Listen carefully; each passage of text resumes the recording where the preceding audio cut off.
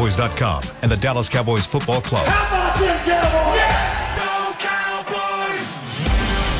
This is the Players Lounge, broadcasting live from Dallas Cowboys World Headquarters at the Star. Now, your hosts, Barry Church, Danny McCray, Heckma Harrison, and Newey Scruggs. Players Lounge, playoff week right here. We are here for you. All right. Heckma Harrison is here. Yes. Danny McCray is here. This thing is monstrous. Barry Church will rejoin us later on. You kind of look like Barry from this. There's no way I look like Barry. Well, bald. Y'all bald. There's just no way. Little beard. Yeah, but no. I don't see the expensive watches. It definitely ain't. That's what I'm saying, dog. Okay. You got me mixed up. I appreciate it. Everything ain't what it looked like. You shop at Walmart. Definitely. For sure. This show is brought to you by Tostitos. Cowboys getting ready to take on the Green Bay Packers. Just left the locker room. So, guys, we're here talking. But I want to start with a topic that I know at times you two are a little bit sensitive about. Well, sensitive. Yes. Sensitive topics. Sensitive topic here. All right. But I think the time is going to finally come. See the news out of Seattle today? I saw it. Old Don't Pete. do that. Don't do that. Why are you doing that? Pete Carroll's not going to coach the Seahawks anymore. First off, fantastic run. I think his name will definitely be in the room when they discuss whether or not he goes into the Pro Football Hall of Fame. But if you're going to replace Pete, what we saw at USC is they kept trying to find another Pete, which meant you try to find somebody off the tree. Who's the most logical guy off the tree who's been a part of a Super Bowl team, has won there, that I think who's from a defensive standpoint that can fit in there and take over Pete Carroll? Now go ahead. Don't even try. I know what you're going to try and do, but you know who it is. You got a guy. I got a guy. You know, you got somebody. Is it a short list or a long list? Matter of fact, not only is he around here anywhere? Not only do I have a guy, I've got the guy and the guy who can call the plays for him next year. Let me tell you this, okay? The stuff you was talking yesterday, I wasn't on board with. If I'm looking at it from the perspective of that guy, I'm like, I don't know, because I just don't see the potential to get to where you want to be out there with the Chargers. Now, when you start talking about going back home where you was at, where you won a Super Bowl, and the organization that you know is run well, because Pete still may be there from what I'm hearing, all this other stuff. Defense, that's where you start. Like, that's hard for you to decide you want to pass up. To me, Geno's a good quarterback. You got some receivers over there. You then know you're comfortable there because the people know you. And I think that is the biggest thing. Like, you want to go where people are familiar with you, they understand you, and you know them, right? Because it ain't no secrets, ain't no surprises gonna come your way, because you are familiar with them and they know exactly what you want and you know exactly what they want. Let's say the name, Dan Quinn. Yes. Okay. Cowboys defensive coordinator Dan Quinn. Pete Carroll, after 14 seasons, 10 playoff appearances, and the franchise's first and only Super Bowl championship, is going to no longer coach. He's going to become an advisor. And to me, if you're going to hire someone, and to talk about what you said here, who understands their culture, who can work with the general manager, John Snyder, to me, Dan Quinn not only fits, and if you're Dan Quinn, you know Brian Schottenheimer, who right now is the Cowboys offensive coordinator, but he's not the play caller. You could potentially have two people who have a clear understanding of what's going on up there. Now, Schottenheimer left up there as the offensive coordinator. Don't know if DQ would bring him in, but of all the places where we talk about a fit, if Dan Quinn is going to go, Tech might think that's where you go. And Newey, I think for even last year, I think when you were alluding to his potential for moving out, it was because of the success that he's had, not only as a coordinator, but as a head coach. He's gone to a Super Bowl, didn't win it, but he's gone, and that's an accomplishment all in itself. But that move, when I saw that, it has a feel of homegrown, our guy, familiarity. It's sometimes the fit can be too good, and that's kind of what you feel right now. Look, it would suck to see Dan Quinn leave, especially what he's brought. But that's how other guys are able to be elevated, and that's how other positions open up. And so, for me, if he can win a Super Bowl on his way out, thank you. Win a Super Bowl on your way out. But I think when it comes down to jobs in the NFL, these are few and far in between. And I think as you mentioned yesterday about Jerry Jones, there's not a check that he wouldn't write to keep quality guys on staff. But sometimes you can't keep them all. And it is really the pointing out how good he's been as a coach for all these years. This reminds me of 2007. We were about to play for the national championship, and we had Jimbo Fisher as our offensive coordinator, Les Miles as the head coach, and we had Bo Pelini as the defensive coordinator. And right before that, Bo Pelini told us that he was leaving the next year, and we did ride out of there with the national championship, but Bo Pelini at that time was a highly sought-out defensive coordinator, and the same type of noise was coming, perfect fits and all that stuff, and then we found out that Bo Pelini was leaving. This feels like that. Like, it's a sad moment, but then for me, knowing that this is a perfect fit for the guy. And if it does happen, hey, man, this is one that you got to take. I hope he doesn't leave us. But I mean, he probably stayed longer than he had to already. Definitely got an extra year. But that, speaking on what you talked, piggyback on what you talked about, Bo Pelini. In Seattle, when they ended up winning the first Super Bowl, Dan Quinn went and took over the Atlanta Falcons. So he got the ring, and then he was gone. So there is a precedent of Dan Quinn being a defensive coordinator, helping lead a team to a championship, and moving on to become a head coach. So if history repeats itself, obviously, Heckman, you'd be happy. Absolutely. But I just think of what a perfect fit. And if I'm the general manager, John Snyder, I don't know, all these GMs have different coaches they like and maybe will want to work with. And it just seems to me, if I'm John Snyder, I'd like to have a head coach who I can work with, who we've been able to draft together. That's a huge part. I think that's also kind of what went on in Tennessee, is the head coach had different ideas about personnel. This could fit. Could be the perfect time. So if the Cowboys lose Dan Quinn and he goes to Seattle, hey, man, thank you, DQ, for what you've done here. Yeah. And now Jerry's got a very, very important decision about what he does in terms of who's your next defensive coordinator. Do you promote from within? Joe Witt, do you have him take over, or does Joe go with DQ to Seattle? Exactly, yeah. And how many other people go with DQ? Does Aiden Dirty, your defensive line coach, does he go up to Seattle with DQ? So that's going to be a very interesting thing and we're speculating at this point, but I think we all agree. If you're an NFL team right now, Dan Quinn should be on your list and should be a guy you want to hire just based on what you've seen here with the Cowboys. But don't forget, this is a guy who, by all accounts, should have had a Super Bowl win.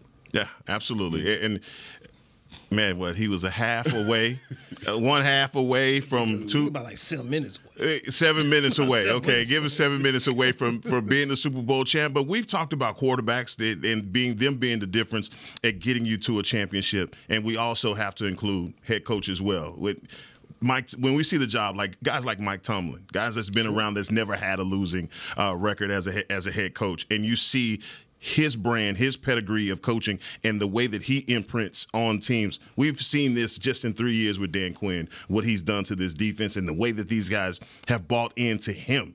And so every time he takes the podium, every time he talks like somebody. You're like, man, I want more of that. I want to hear more of that. And so I think it's only a natural fit for Dan Quinn. If we lose him in this situation, man, I'm telling you, I wouldn't be sad, because this is one of those jobs that opened up. He's like, as soon as I saw it, the first name I thought about was Dan Quinn. I'm like, he left the bank. There it is, right there. I mean, I think that's across the NFL. Everybody, when they saw that Pete Carroll wasn't coming back, the first name that probably popped up was Dan Quinn, because Dan Quinn has been doing head coach interviews for the last couple of years. And like you said, this guy, defensive coordinator, Super Bowl, goes to Atlanta, takes over as the head coach, and is this close to winning the Super Bowl, comes here and it's totally changed the culture here, along with Mike McCarthy. But defensively has changed the culture here with how these guys are playing on the defense. So I mean, it's just hard for it's hard for me to say, all right, go ahead and go. But then we understand, because you remember the thing about what you remember, Danny. You remember historically bad. Yeah. Okay. Yeah. You remember historically bad defense and what they were not. We complained about the run defense, but it was nothing in compared to what the run defense. I mean, we were not getting any turnovers before he came in and just completely flip-flop that. I'm okay with the run defense now. I'm all right with it. Yeah, it's good enough. It's good enough. I saw Mozzie in the locker room. Yeah. Put him in. It's good enough. All right, hey, listen, if that's what it takes, okay, I'm all right with whatever the run defense look like. Come on. Dan Quinn left it better than he found it. And He Dan did. Quinn, He ain't left nothing. Goodness gracious. How far ahead are you? This man, he the time skipped. He will take the carpet. Can I say? All right, I'm saying, if they don't hire him, they're crazy. All right, that's just me right now. If Seattle doesn't go get Dan Quinn, they're crazy because there's so many just parallel. What is Pete Carroll? Defensive guy. What else is Pete Carroll? High energy guy that inspires people. This dude this is the guy. He was a part of what Pete Carroll was doing. You can keep it in terms of my opinion, that kind of what Pete's built. You can keep that going. I think they've built a good program there. Yeah, of course. That's a good program. And to me, I'd like if I'm the owner and the general manager, I'd like to keep this type of thing going. We've got another voice. We got a guy who also, by the way, has something to prove. That's what I would want. If they don't do it, tell me who rolls up in there. But the fact that he's still here. Yes. This man just said he left it better than he found it. He's still here. He's still got work to do. We mourning him. He got work to do. At this point in time, he got work to do. Since he's gotten here, he's left it better than he's found it. I can still say that. No, you're not finna parse words. He hasn't left anything. So he hasn't left He's still anything. here making it better. You can only say he left it better than he found it if he's gone. He's still here. Okay. He's making it. He's still continuing to make it better than he found it. Okay. Unbelievable. Dan Quinn is still here. By the way, this, according to Tom Pelissero in a social media post, the Titans requested to interview Cowboys defensive coordinator Dan Quinn for their head coaching job. There are logical connections to Seattle with that job opening, but don't assume that's where DQ lands. He has strong interest elsewhere with 4 requests and counting. So that's from Tom Pelissero.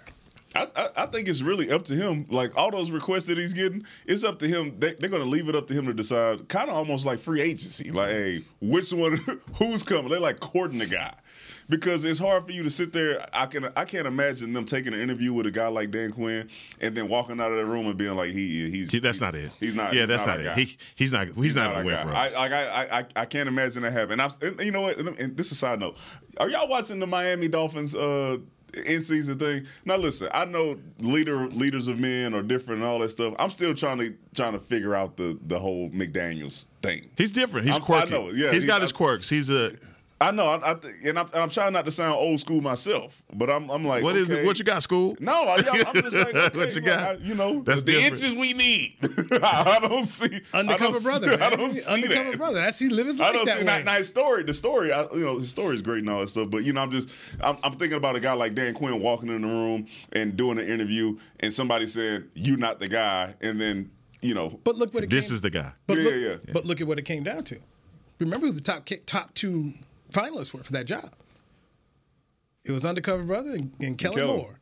Who you taking? Yeah, listen. They made the right decision. They made the right choice. No, they did. But Kellen did interview for the head coaching job up there at the Chargers, though. Let him get it.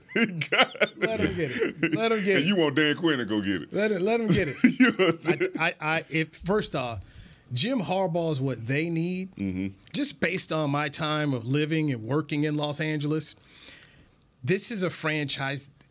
They don't care that they're there. They don't. It's like the Clippers. You're here, and people go to the games to see the other team more so than they go to see you. Right. So they need some credibility.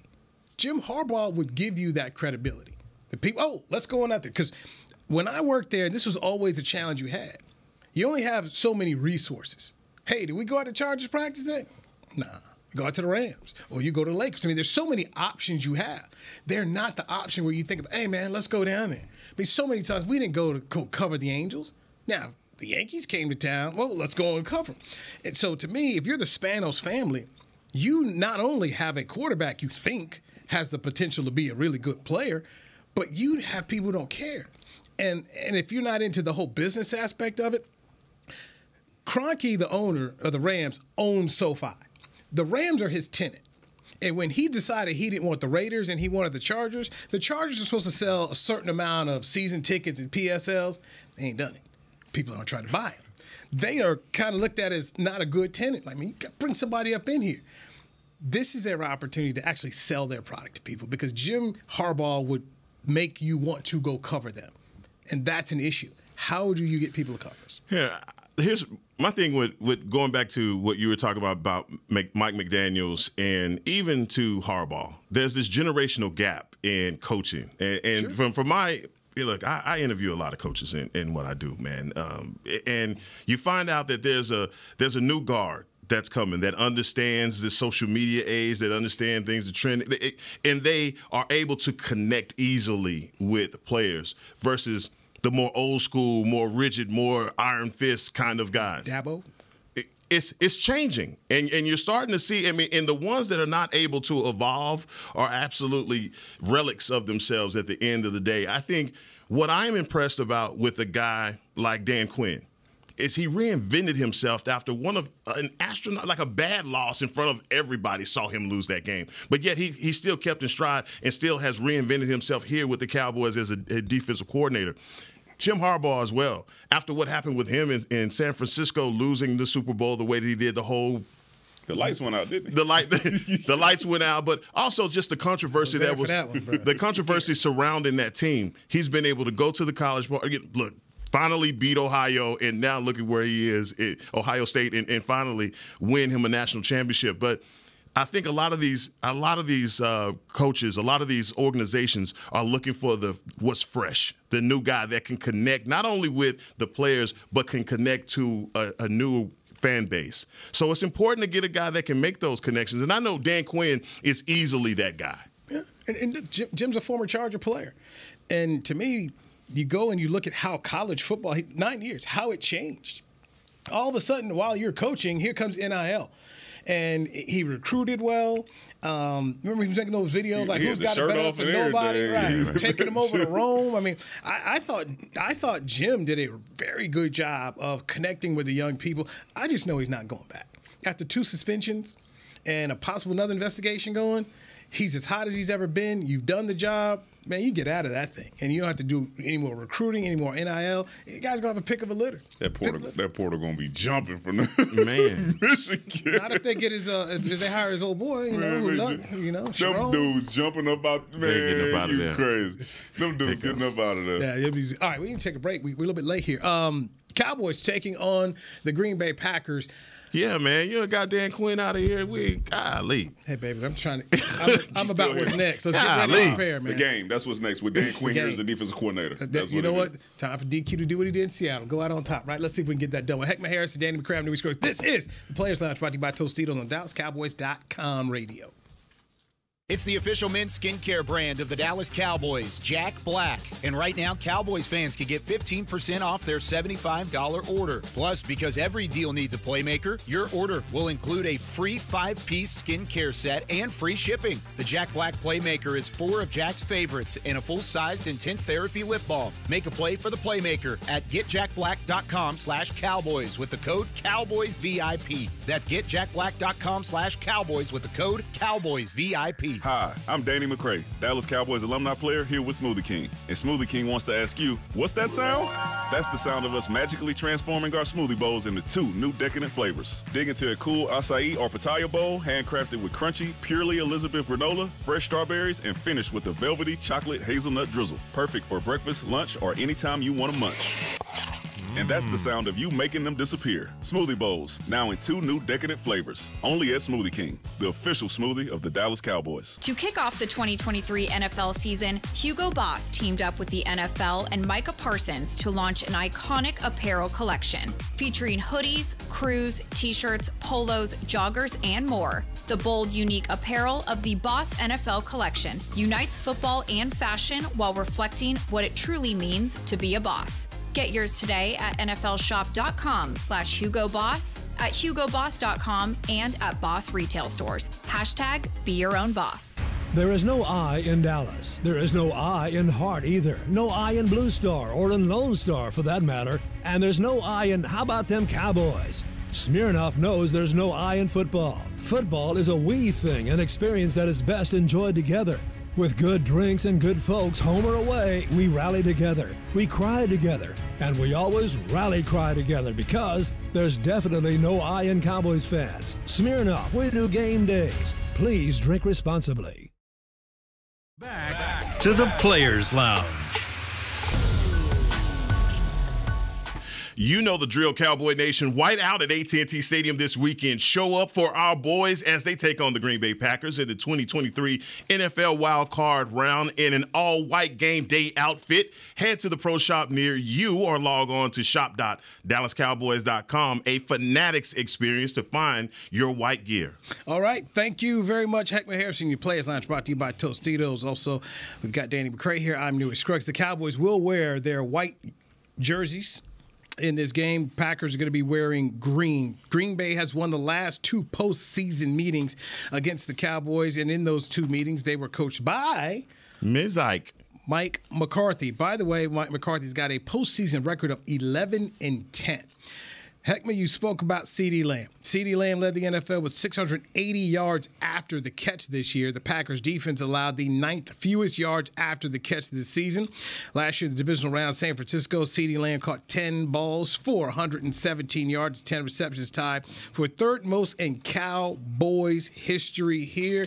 And another note on CeeDee Lamb, finished the regular season, leading all receivers in targets, 181, receptions, 135, yards after the catch, 680, scrimmage yards, 1,862, overall touchdowns 14, 20-plus yard receptions 29, and ranked 2nd in receiving yards 1,749. Seems to me like Joe Barry, the defensive coordinator with the Packers, better go double.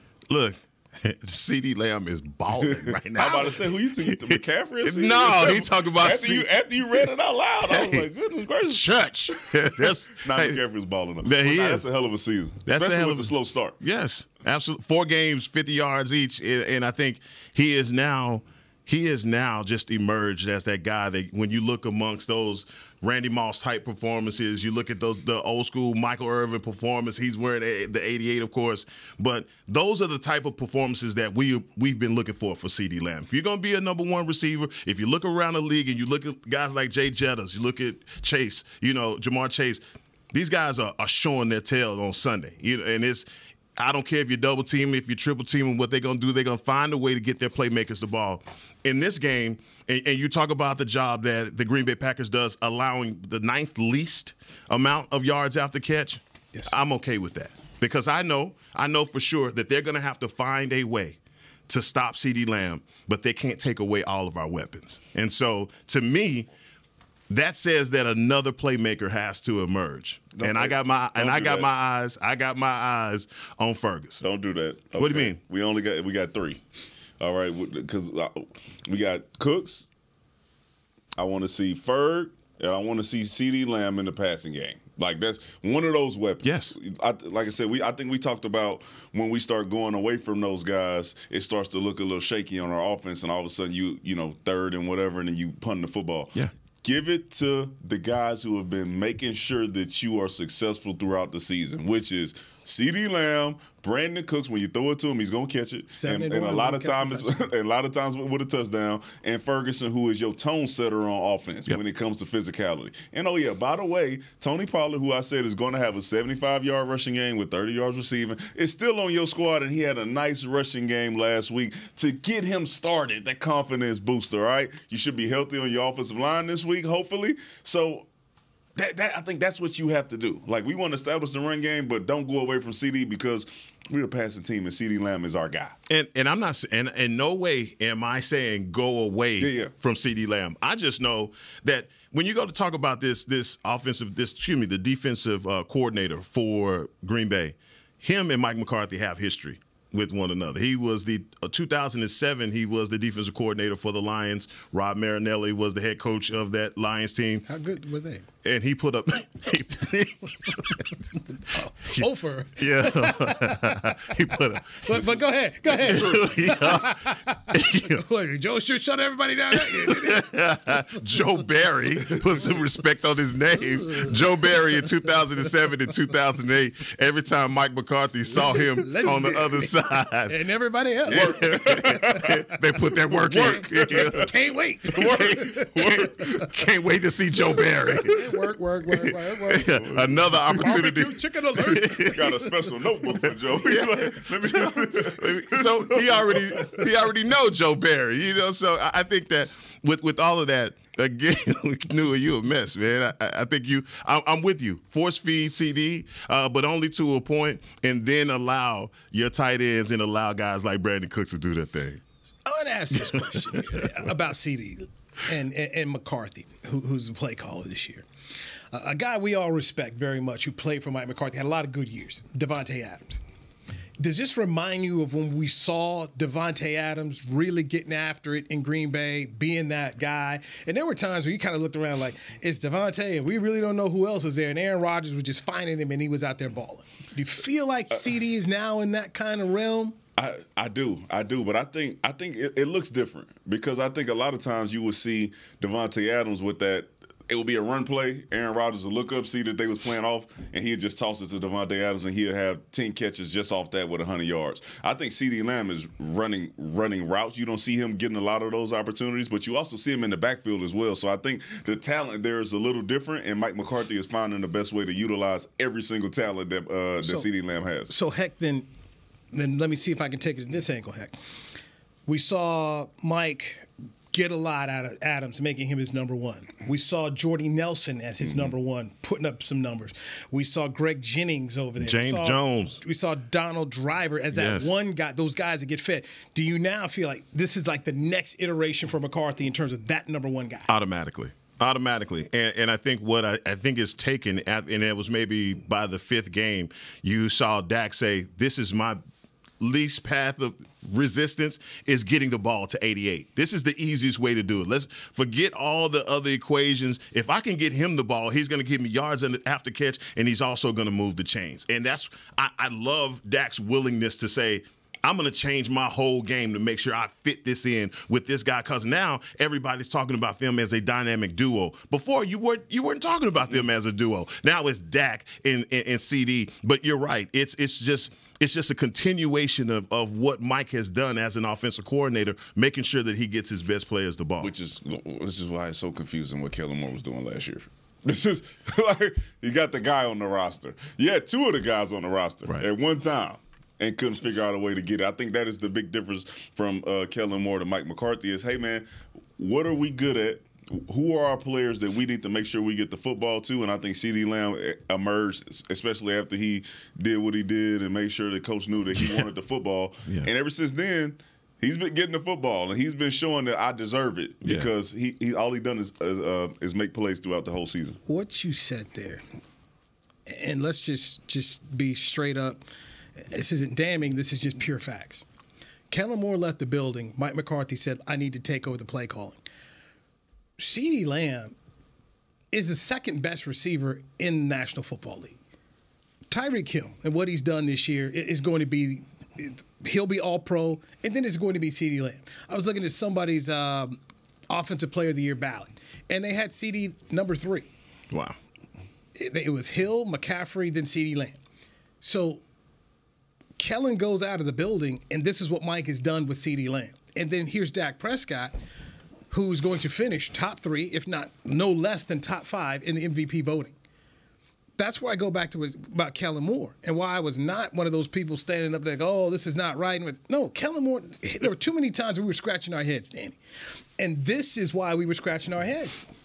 These guys had more that you could unlock, and it took McCarthy to find it, and the Cowboys basically made Mike McCarthy take Kellen Moore from the time he got this job here. But during that time, this is kind of remember, because I don't want to be a revisionist history person. I want to go back to when Kellen came on as the OC, that was the wave then, that you hire these young guys. And it was surprising that he didn't get the head coach, McVay. And it was a young wave of coaches that were starting to come on. And I think automatically Jerry was looking for something new and fresh. The offenses in the NFL had completely opened up, 5 wide. You know, McVay you were seeing offensive formations that you hadn't seen before. And they put the gas in that engine to make him run that way. Not saying that Mike didn't approve of it. And everything that you're saying, Danny, about the way that he coordinated that offense is true. I think that he missed certain points of making his playmakers the playmakers. This is the best version of Dak Prescott that I think I've seen. As far as the way it's hands down. The statistics say so. It's hands down the best version of him than I've seen, and I think all of that is due to his relationship with Mike McCarthy. But where was that 3 years ago? Was Kellen Moore that much of a deterrent between head coach and quarterback? Well, when you have a young and up and coming guy, you want to make sure that you don't get in the way. Is what I assume Mike McCarthy was doing. Okay, but I'm looking at. And I said this every time that a guy had a season like that. When Amari Cooper had to get up out of here, and I know there were other things going on, but before that, I don't think he was being utilized correctly. And then you see him go to Cleveland, and him being utilized correctly with lesser quarterbacks and still putting up astronomical numbers. And I'm looking at it, I'm saying, if I'm Amari Cooper, I'm upset with Kellen Moore. And then, for whatever people want to say about Zeke looked different this year with New England. He looked different than he looked here when he was with New England. And we couldn't find a way to do anything except run him up behind the tackle and get 2 or 3 yards and have him pass blocking. Between the guard and center.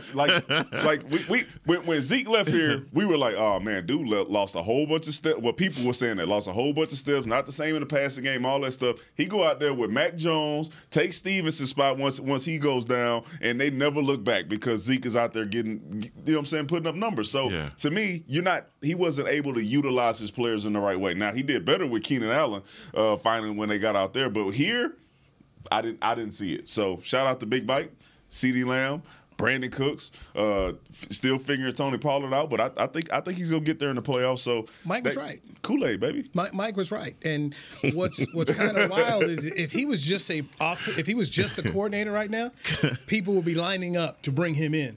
As a head coach. You know, this Bobby Slowick guy, Ben Johnson, you know, these offensive coordinator Houston and Detroit, you know, these guys are getting jobs. I could be, oh, look at this guy here. What Mike did here and taking these players to another level they haven't been before, I don't think we're talking about it enough. I really don't, because he's the head coach and people are like, well, what haven't you won here before? What he did in his year here, and we're not even talking about the full season because the first 5 games here, they were still trying to figure it out. Right. He even spoke about how he was trying to get back in the rhythm and they were trying to figure this thing out. This thing is as good as we've seen it here in a good decade or so. Mike doesn't get the credit that he deserves, and I think we all know why. Sure. He doesn't, and that's why we're having to entertain foolish questions about whether he's going to be back. Well, that's because right, and I know his employer went out there and threw that bomb and left. And when we was out here, I wanted to come in here and say, hey, I know we always talk about everybody want to talk about the Cowboys, all that stuff. There's a reason. There's a reason. He's giving you headlines. Oh, really? Oh, really? Like you can't not wake up in the morning and be like, we got to talk about this. Game by game. Game by game, we're going to talk about it. Game by game. And it's those little nuggets that the media goes in and they try and decode and speak, Jerry. I just look, here's the thing for me, especially going into a game like this versus Green Bay.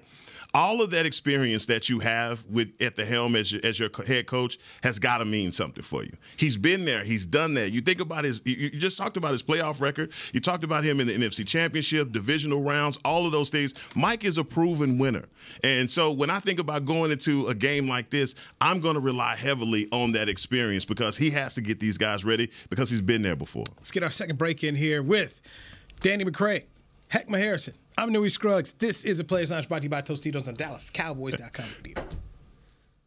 To kick off the 2023 NFL season, Hugo Boss teamed up with the NFL and Micah Parsons to launch an iconic apparel collection featuring hoodies, crews, t-shirts, polos, joggers, and more. The bold, unique apparel of the Boss NFL collection unites football and fashion while reflecting what it truly means to be a boss. Get yours today at nflshop.com/HugoBoss, at HugoBoss.com, and at Boss retail stores. #Be your own boss. Hi, I'm Danny McCray, Dallas Cowboys alumni player here with Smoothie King. And Smoothie King wants to ask you, what's that sound? That's the sound of us magically transforming our smoothie bowls into 2 new decadent flavors. Dig into a cool acai or pitaya bowl, handcrafted with crunchy, purely Elizabeth granola, fresh strawberries, and finished with a velvety chocolate hazelnut drizzle. Perfect for breakfast, lunch, or anytime you want to munch.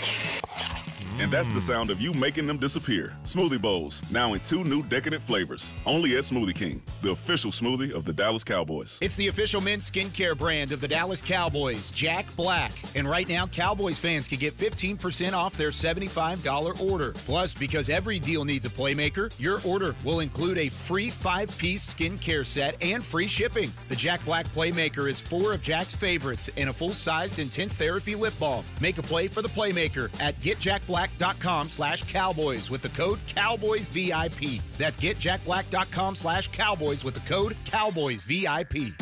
I'm Dak Prescott, quarterback of the Dallas Cowboys. And they snap it to Prescott, who looks right. It's not there. He escapes left. He'll run for a first down. Just like football, when it comes to crypto, it's important to have a team you can trust. With blockchain.com, I know I'm in good hands. Since 2011, they've been trusted by millions around the world to buy, sell, and trade cryptocurrency. Prescott's going to run this himself. Run it up the middle, and he scores. Whether you're new to crypto or an active trader, they've got you covered. What are you waiting for? Get started at blockchain.com. Back to the Players Lounge.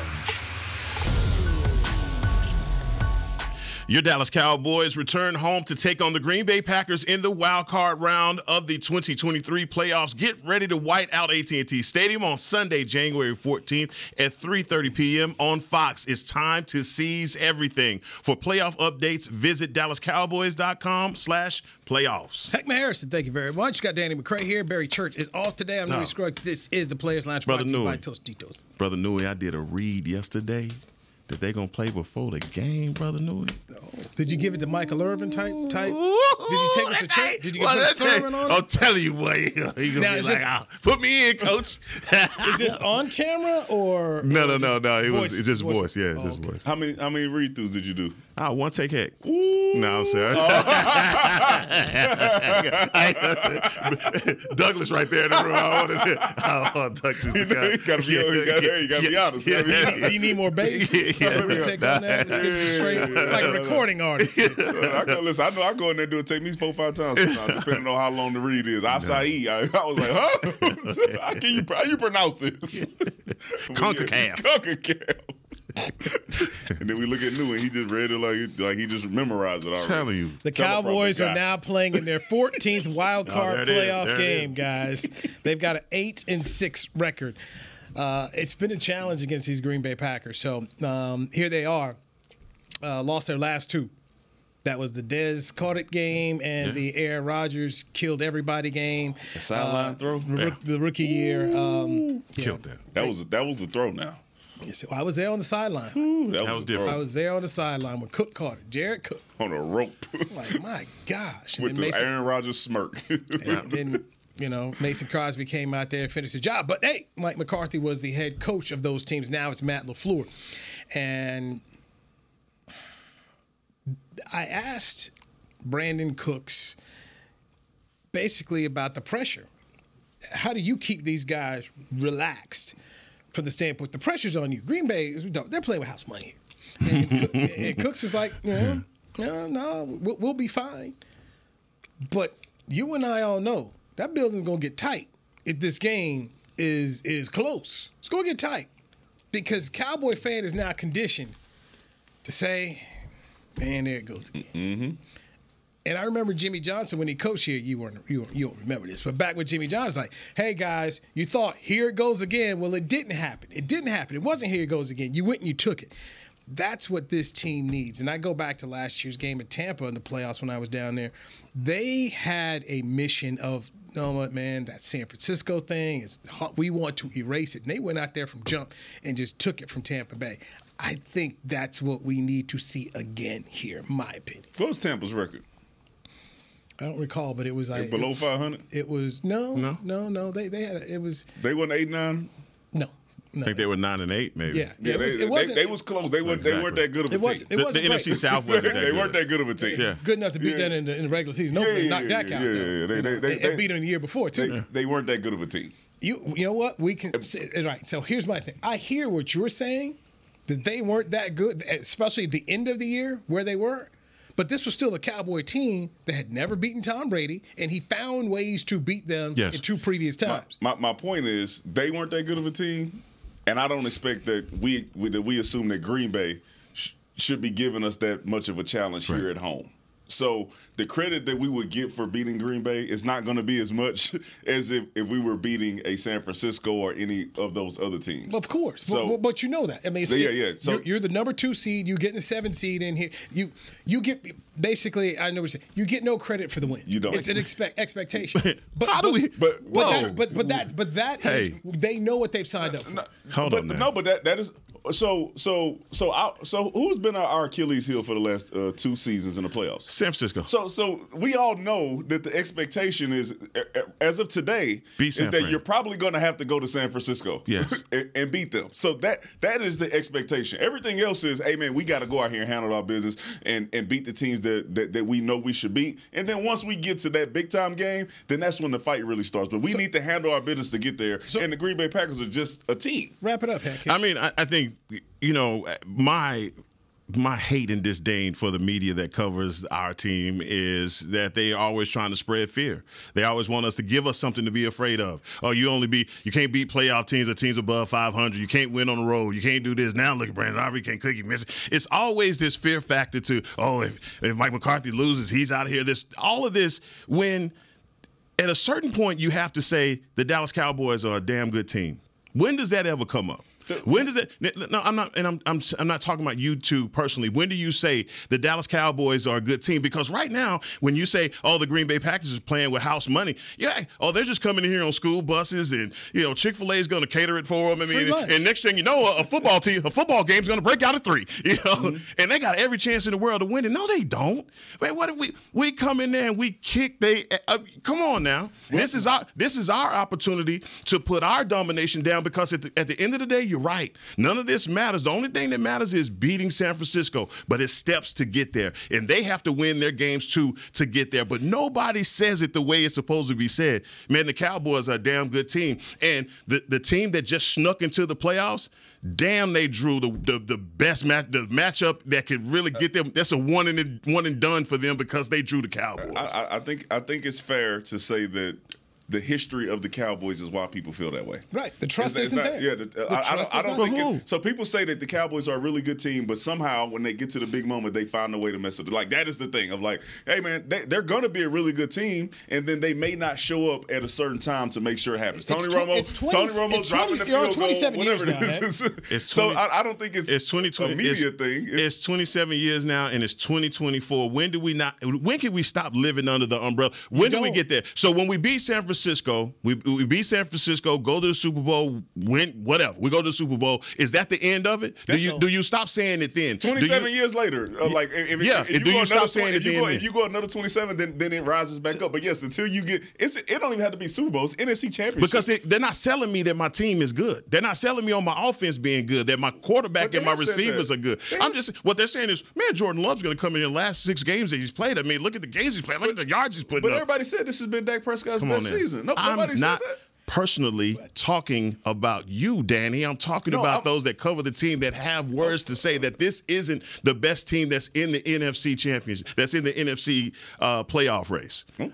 Hey, them and San Francisco are the 2 teams that everybody's expecting to meet in the NFC championship.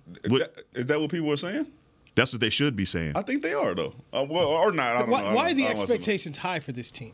Why aren't they? They are high for this team. Okay, if you're telling me, chances are the Green Bay could come in here and they could beat the Cowboys because they're playing with house money. There's no pressure on them. No. We say that every week, though. Well, I know you're not talking about us, so I got you.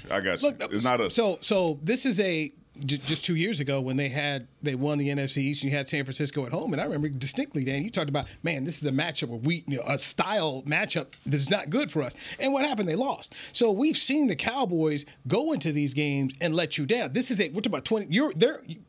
This club is paying for the sins of other people, but that's a part of it. And I go back to this, and you know it very well because of your great Uncle Joe Green.